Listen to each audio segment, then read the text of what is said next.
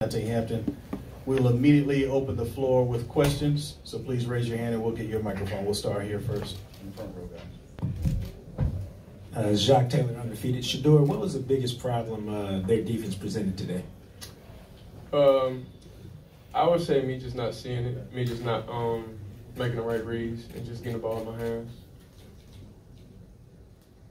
Wilson Jackson from Sports Illustrated. Keontae, this is a question for you. You've been around the program for quite some time. What does a game like this, you know, your career's coming to an end, but what does a game like this mean to you, the way that it ended? I really didn't want to end out this way, but, you know, we made it here this far. You know, tips off to South Carolina State. You know, they outplayed us. They made more plays. You know, that's it.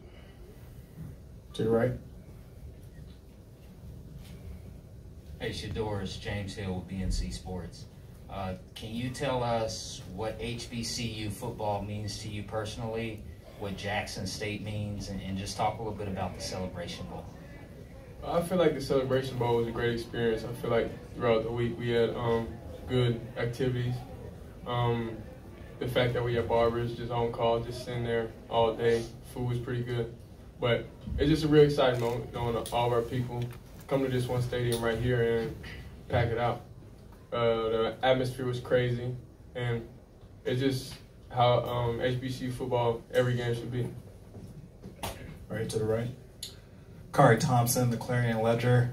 Shedeur and Keontae, can you guys both elaborate on what Coach Prime just said? He said HBCUs are now, not the past. Do you guys agree with that? What do you mean by that, though? Like, basically, HBCUs are the future. They've been overlooked in the past. Do you guys think that you guys are building something that will help other recruits like yourselves look at HBCUs a little harder? Definitely. I feel like that. You see the player we just signed. So next signing day, you'll be able to see it'll be more players just like us coming to this HBCU in Jackson State.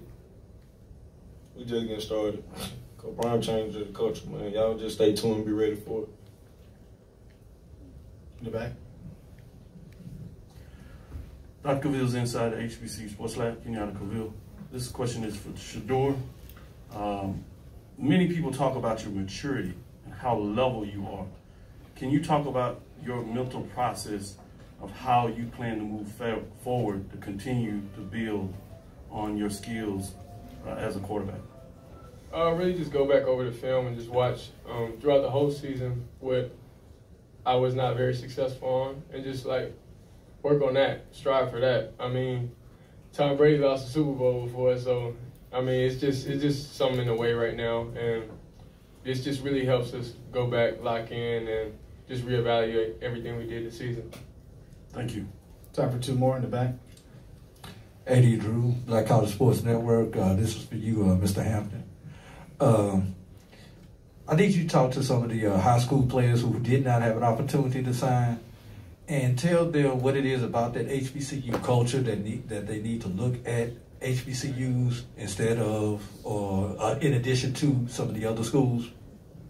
I say here, HBCU is family. You know, they all care about you, alumni, teachers, everybody. It's a family. We all one. So that was a big thing. You know, before I signed to Jack State, everybody was telling me go JUCO route, don't go to HBCU. It won't help you and stuff like that. But I prayed about it and I chose Jack State. So I'm just thankful to be here, and I'm glad to be here.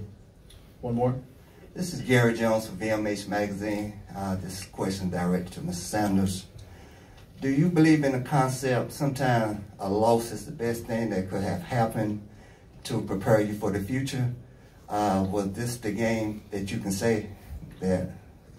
Not necessarily. I mean, I feel like it happens. It's life. You're not always just going to be successful all day, every day. So sometimes that just happens. But they just had a really good game plan, and they just stopped us offensively, and that just can't happen. Thanks, guys.